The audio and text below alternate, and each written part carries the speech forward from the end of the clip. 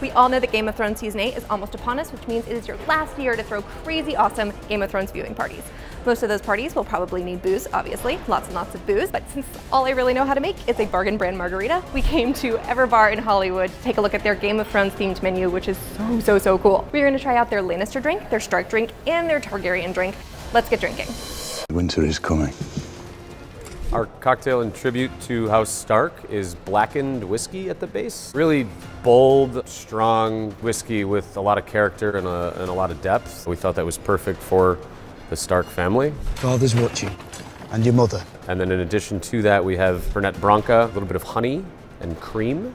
So it's kind of a mashup between like a whiskey White Russian and a whiskey julep. The idea was for it to be really cold on the palate, similar to the climate in the north. I even know a little snow goes on top of the drink. Yeah, we top it with snow, powdered sugar, and then weirwood leaves to pay homage to the holy tree in Winterfell that they pray at. And why did the Stark family appeal to you as when you were picking which drink you were gonna make? Even though they're terrible at the game, they're my favorite family in the show. I enjoy rooting for them, begrudgingly, yeah. The man who passes the sentence should swing the sword. House Stark drink, here we go. That is sweet like Sansa Stark, but a little bit bitter on the inside like Jon Snow. Like what you did there. I feel like it's kind of like if I breathe out, I'm gonna be breathing like the snow, like when you see your breath in the winter. Perfect, that's exactly what we were going for. Have you ever heard the phrase, rich as a Lannister? So what goes into the House Lannister is Absolut Elyx, which is a vodka that is made with a completely copper still, a little spiced pear liqueur, lemon, a little sugar, with a float of red wine. The whole thing about this cocktail is that it's kind of really deceptive, like the Lannisters are. Looks like, oh, so friendly and like cool, but then it really will just like creep up on you. Okay.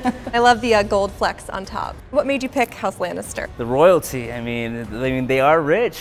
My father's probably the most powerful man in the country, certainly the richest. Let's do this. That is strong enough for Tyrion Lannister. I feel like you can like kind of almost taste the incest.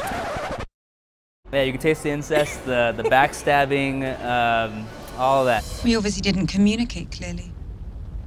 We're here to discuss your surrender, not mine. This is Daenerys' drinks. This one's all fire and smoke. We really wanted to represent her personality, but also the region that she's in. She is our furthest south. Really wanted to get the terroir. It's dirty, it's gritty, it's hot.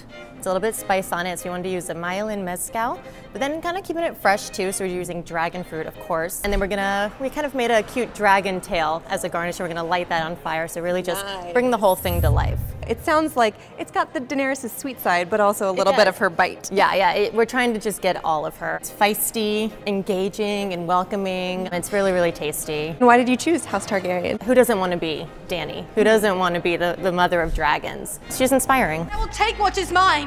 With fire and blood, I will take it.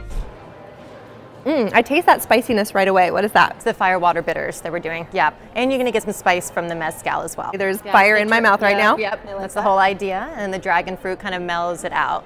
Well done. Thank you. Well, now you have 3 delicious drinks to serve at your Game of Thrones Season 8 viewing parties. But if you, like me, were a little too tipsy during the ingredient section of this video to soak it all in, we have all the recipes down in the description below, including a Greyjoy drink, which sounds delicious, and a Night King drink, which sounds a little bit terrifying. No, we don't have the descriptions, we have the recipes. If you, like me, were a little too tipsy during the ingredients, whatever. I'm gonna go sleep this off, but if you guys wanna send me your favorite